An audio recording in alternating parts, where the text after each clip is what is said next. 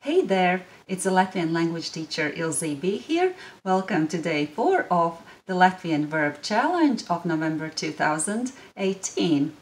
And today I will talk about first person plural, and I will show you examples from two lists, the list of verbs that belong to the second conjugation that you got in one of my previous lessons, and from the list of verbs that belong to the third conjugation that you got after the yesterday's lesson. So these verbs are jautāt and darīt. Jautāt means to ask, and darīt means to do. Today I'll teach you the plural forms for the first person, but that's not all.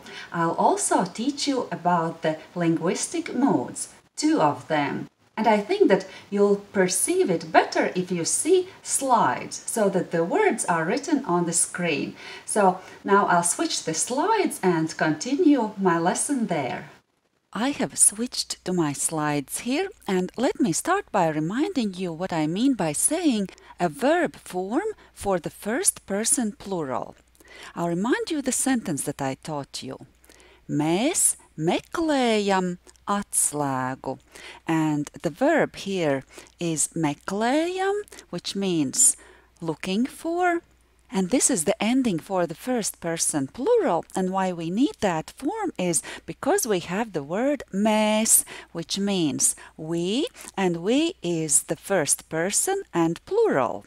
And I'm also reminding you that this is the second conjugation verb and the simple present tense, which means in English we are looking for the key. And the new word to discuss first would be the word jautāt, and jautāt means to ask, and this is also the second conjugation verb.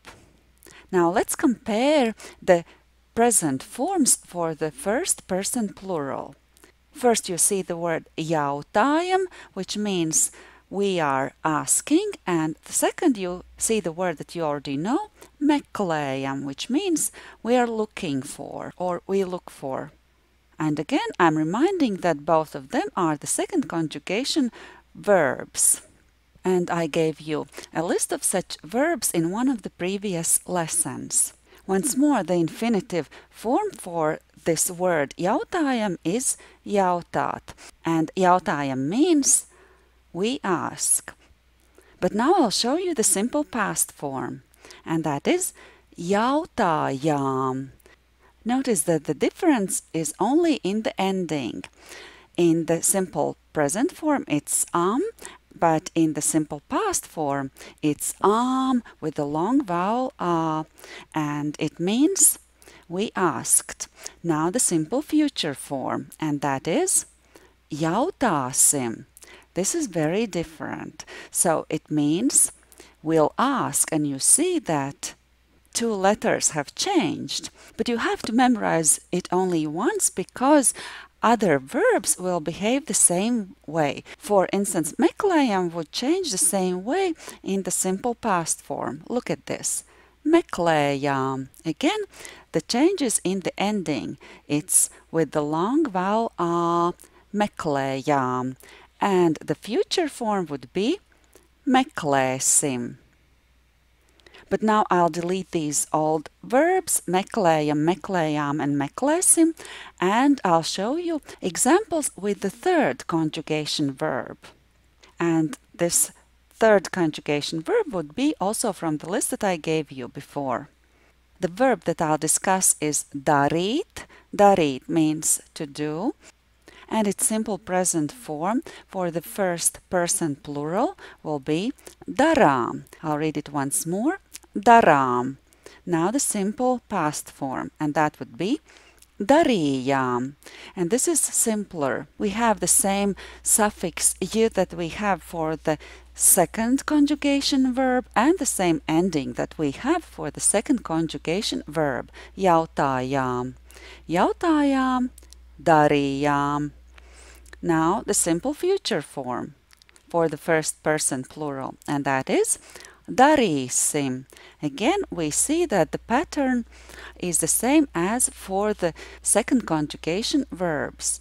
The most difficult part is with the simple present forms, and that's why I said that the second conjugation verbs are the easiest to learn.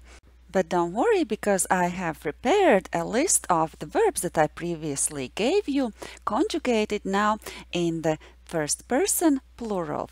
And like before, you can get it from my website, ilzebe.com/verbs under day 4. I also told you that I would talk about the grammatical moods. So, when we have a full sentence with the subject, for instance, mēs, which means we, linked with these verbs. For instance, mēs jautājam, we ask, mēs jautājām, we asked, mēs jautāsim, we'll ask, or mēs darām, we do, mēs darījām, we did, and mēs darīsim, we'll do. This is called the indicative mood. But if we don't have the subject mēs in the simple future forms, then these words will be in the imperative mood. And I'll explain it what I mean by that. I'll remove the other forms now and focus only on these two words. Jautāsim and darīsim. Here. So as I said, it's the imperative mood. And I started them with a capital letter so that you know that these words can start a sentence. We don't need mēs. And in such a case, these words will mean let's ask and let's do. And we put an exclamation mark at the end of such sentences. All right, that's it for today. I'll see you tomorrow. Bye bye, ata.